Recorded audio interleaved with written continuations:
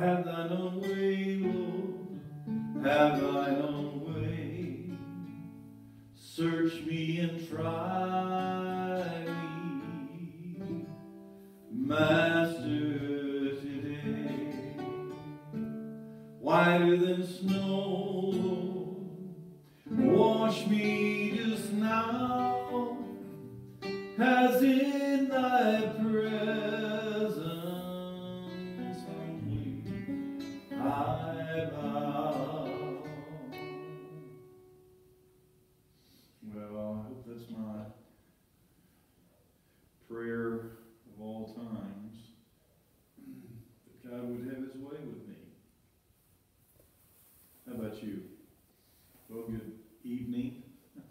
This is Pastor Paul from First Baptist Church, Wilson, Arkansas, live streaming on a Wednesday night for prayer service.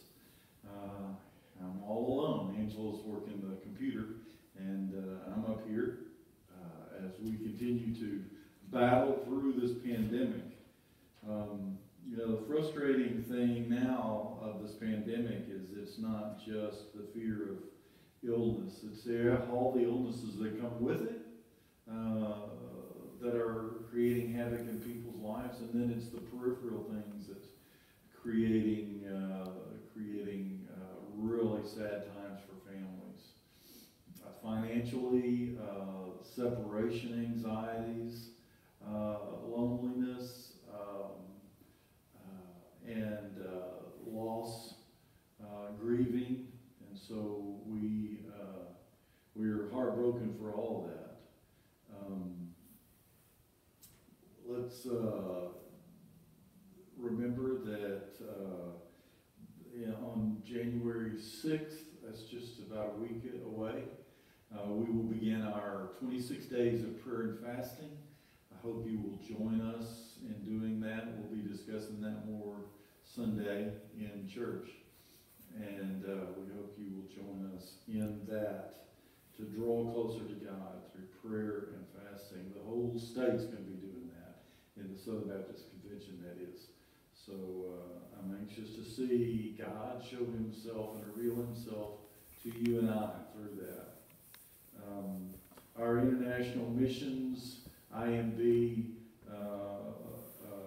story today is from Tuareg of the Sahara Desert. Ali is the alias name that this person has been content with his life and all that he has done. But after some months in isolation, and we all understand that, so there's been isolation all over the world, and lots of time sitting along with his thoughts, Ali is no longer content. Have you ever felt that way? So he wants something more. He wants to travel and live life without responsibilities. A believing friend gave Ali a Bible and talked to him about how the only path to contentment and happiness is found in knowing Jesus Christ. Please pray for Ali and others like him who are no longer content and are searching for something more. Ask that they will find the one who brings lasting happiness and contentment. Well, I believe many of us who are believers now can understand that completely as we know that we have not found complete contentment in life in anywhere else, but we do find it in Jesus Christ. And we pray that our family members and our neighbors will do the same. Well, I have several things just on my heart.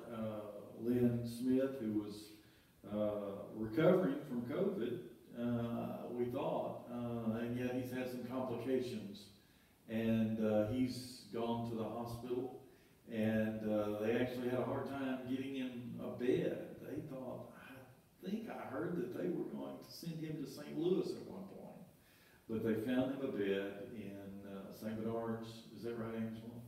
And so praise God for that. But boy, Lynn's sick puppy. So let's pray for Lynn and Miss Dolores and all their Jennifer and all that family, Wesley and them, concerned about Lynn. And my cousin's grandbaby, it's about the same age, within a week of my grandbaby. Our grandmother's name was Sawyer. She grew up a Sawyer. Of course, her dad was a Sawyer, and my mom, maiden name was Sawyer. And so they gave this little baby girl the first name of Sawyer. And so I'm asking for prayers for Sawyer Reeves. Sawyer is my cousin's grandchild, like I said, and Sawyer was born early and has a lot of complications, health complications in her little life. And so she, I think, is in children's. Is that right, Angela? And I've got to start bringing Angela up here with me for prayer. So we can maybe dialogue through prayer. That's a good idea. Let's do that sometime. We can do a dialogue. I'll ask you questions and you give the facts. You know, one of the things we did last week that was interesting in worship on Sunday is we asked for prayer requests from live streaming people. And sure enough, we had several people that asked us to pray. And one of those was Melissa Chun. And Melissa's just got a lot of things going on, health issues inside her family. And she asked us to pray for Alton Blaylock and his wife and Sammy Chun, and we need to remember them. And of course, Miss Wright, Henrietta's mother, is not doing well. Well, I'm praying that Amber, I hadn't heard in the last couple of days how Amber's doing. I'm hoping they're recovering. I just can't imagine the kids having to spend this whole Christmas in quarantine. I feel bad for them. So let's pray, shall we? God, we lift up Lynn and baby Sawyer. We ask that you would heal them, God. Whatever is going on with Lynn, Lord, help the physicians to understand it quickly and know how to treat him quickly, and that he would respond quickly according to your will, God. We trust you in that. Lord, keep him out of as much pain as possible. Help him to breathe well. Help him not to get sick while in there, worse, and encourage Miss Dolores. This is going to be tough on her, you know, as she's still, I'm sure, weak from being ill. Lord, we pray for Alton and his wife, Miss Blaylock. Lord, bless them, encourage them. For Sammy Chun, Lord, for their health issues, we just pray that you would heal them. Lord, I pray for Ruth Wright, and Lord, I know she is struggling immensely, and after this setback, Lord, that they're very concerned about her. And I just pray, Lord, that if it be your kind of will, that you would heal her. Help her to know that you are there by her side, encouraging her. Pray for Vicki, as Vicki, I'm sure, is still recovering from her foot surgery. And Lord, I just pray that you would bless her with health. Pray for Todd Vincent in recovering from hip surgery. That's a tough one. For David McClung, I've not heard any more of David's father, who is on hospice. For little Henry Gullick, the young fellow that was attacked by a dog in Conway, a friend of mine, nephew. Lord, I pray for Bobby DeBusk, my friend, and Alma, and I pray that you would heal her from the issues that she deals with blood clots, and that would clear up, and other health concerns she has. For Terry Welch, Lord, we pray for his surgery. It's going to be soon. Lord, we ask that you would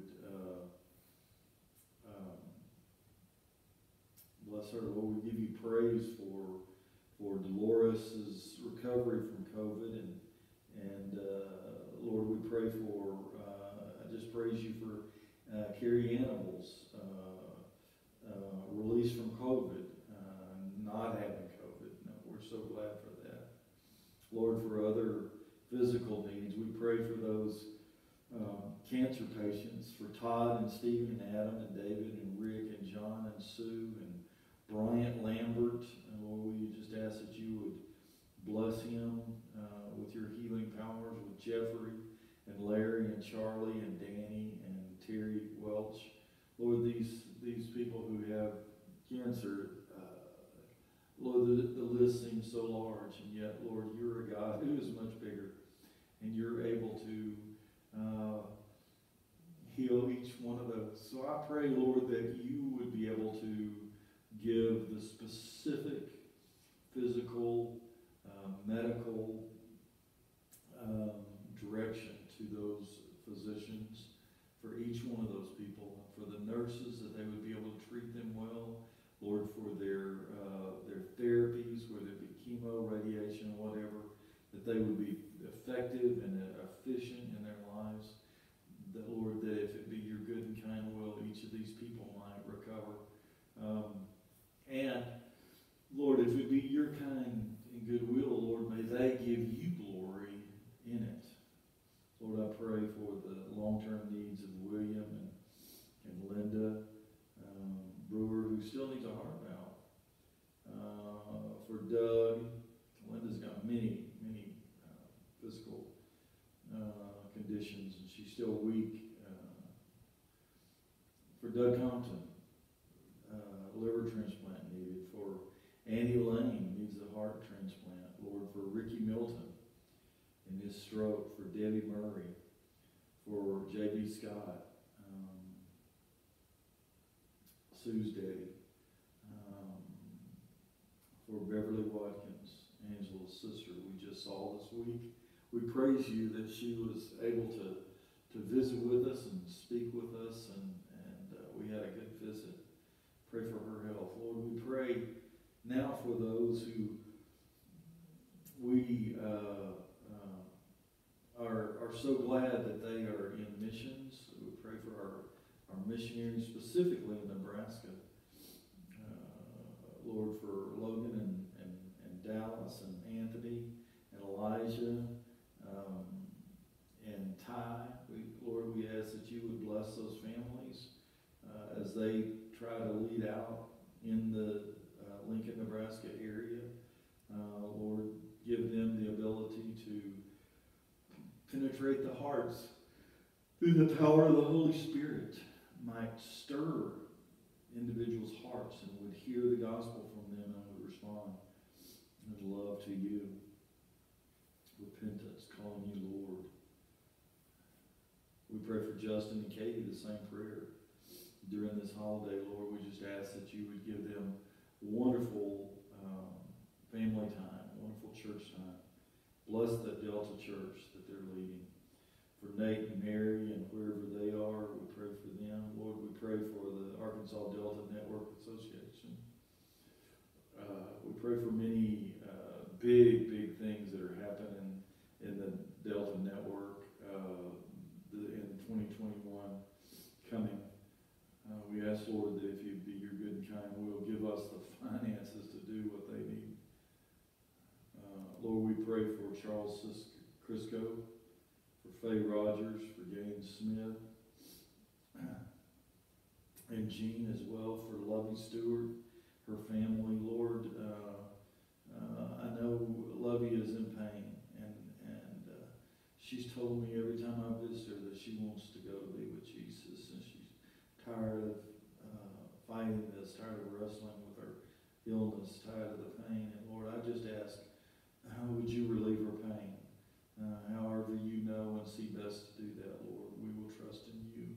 And we know you ultimately have a plan for her life. But be kind to her, please, Lord. Help her to know that you are near her.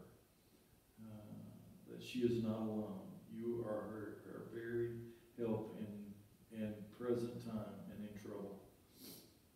We Pray for Jackie Warhurst, Lord. We pray that you would lift his days, give him encouragement, Lord.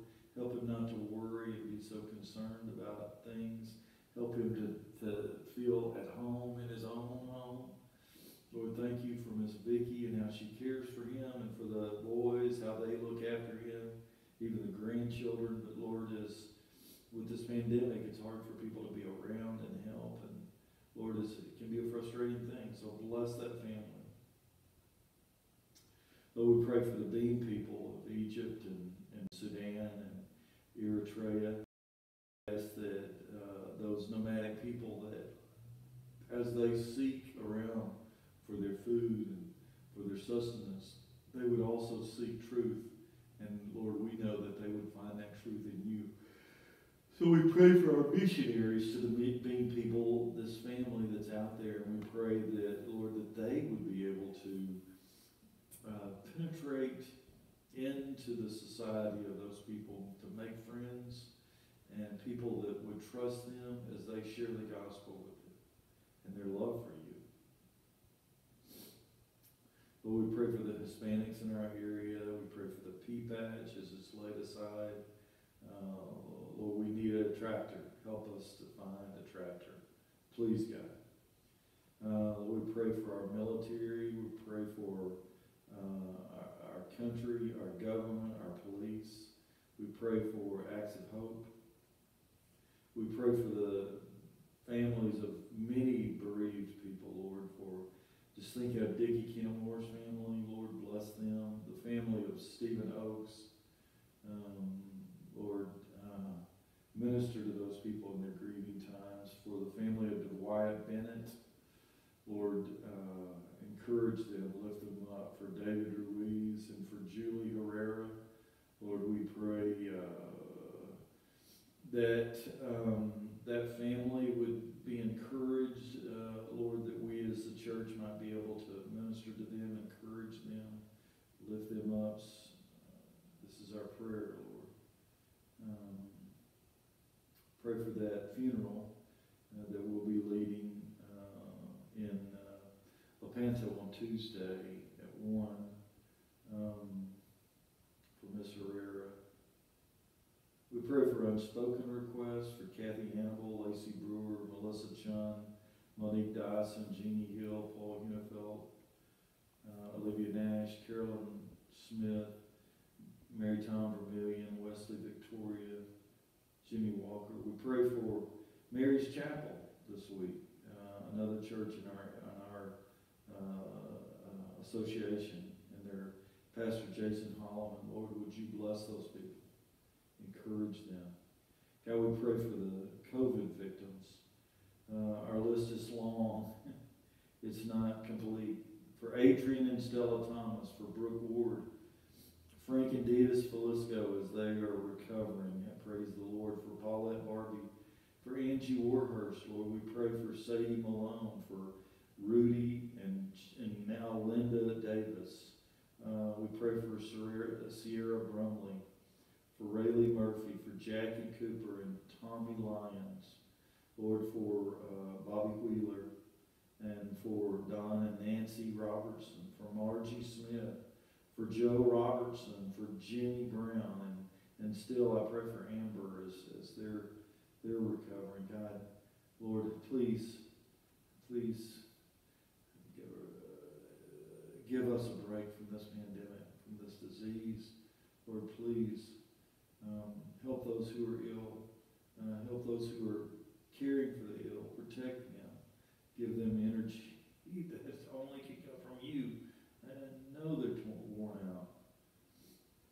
Lord, I pray for some of the other prayer requests that we've taken from our drive-through luncheon, thinking of Michael McWilliams, and I know Michael still has his problem with acid reflux. We pray for Michael Ashley's knee surgery. I pray for Stephanie Ogle. I pray for Annie Henry, Irvin Goodlow, for Remington Wood, for Lovey Stewart, for Marvin Butch Price, for Candy Morales, for Shepherdson family, Lord. And I pray for Joe, Ed Ashburn, for Irma Thomas, Loretta and Don Hodge, for Kylie Arnold and their children, all the suffering, Lord, from the COVID, for our country, for members of our church with COVID, Lord, for daily, for several unspoken requests. Lord, we just ask that you would be in and amongst your people, working your will and your way in our lives, because, Lord, I know that you have what is best in mind for us, and we can trust in that. We can trust you in that. Help us to rest in your love, Lord, and trust and believe, and therefore be relieved knowing that you have an outcome. Help us to walk by faith through this pandemic, Lord. We pray in Jesus Christ's name. Amen. Well, folks, I hope to see you on Sunday, either live streaming here on Facebook